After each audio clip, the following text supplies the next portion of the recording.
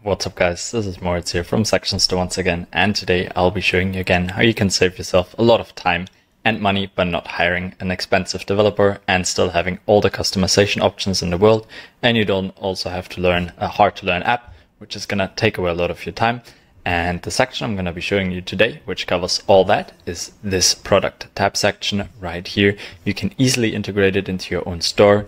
Those are all clickable, it's fully customizable, and I'm going to show you different ways to use it, because you can either use it with meta fields or just type in your own content. And then let's say we just get right into it.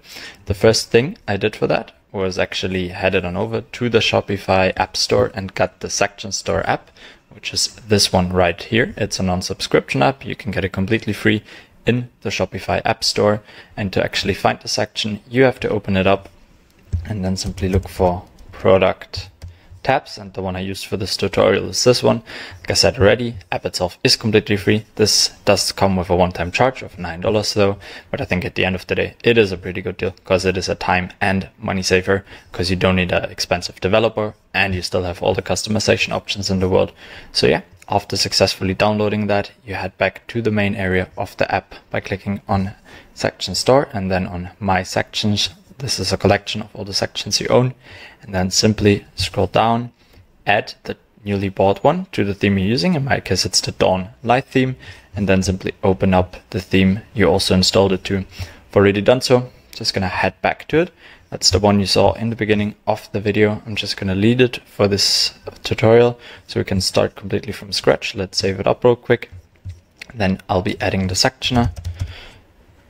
So it's called Product Tabs 2. That's the one we are looking for. Let's drag it up here. That is looking nice. Save it up again so we make sure it gets loaded in there properly. Yeah, perfect. And we already can see right here the product description is getting shown, and the reason for that is because that here is actually selected. So like that, the product description will be in there. If it wouldn't be selected, there would just be description. So the content of that would get displayed. But we do want the product description, and for that we want a little heart. You can also choose whatever you want. We have a nice selection of icons right here, but you can also upload your own ones. But I'm quite happy with the ones we have already, but at the end of the day it's up to you. The second tab, I do want to have a meta field actually. You can easily connect it with clicking on that. We already did a several video on the meta fields. I'm just going to link it in the description, because that's going to be a different topic. But yeah, here I want to do the material actually. And I want to delete that one.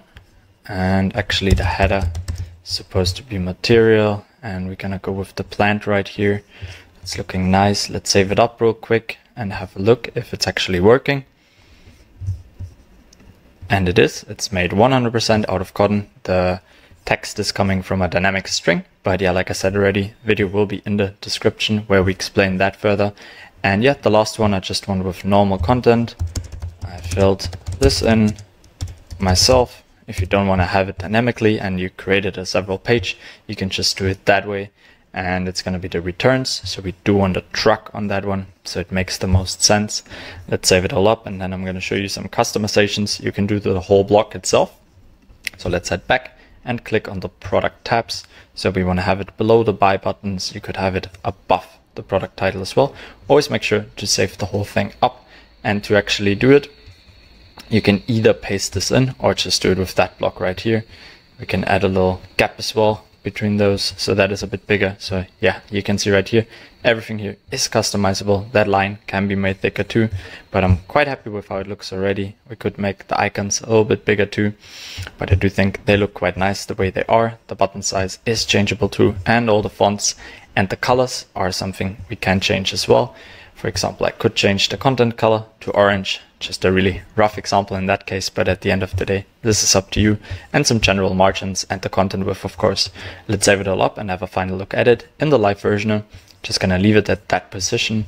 We're gonna give that a little refresh so you can see everything actually got implemented there. So the made 100% out of cotton is working, the meta field, and this is also working. And that was pretty much it. Hope you guys found that useful, and you're gonna build nicely looking product tabs. And with that being said, have a good one and peace out.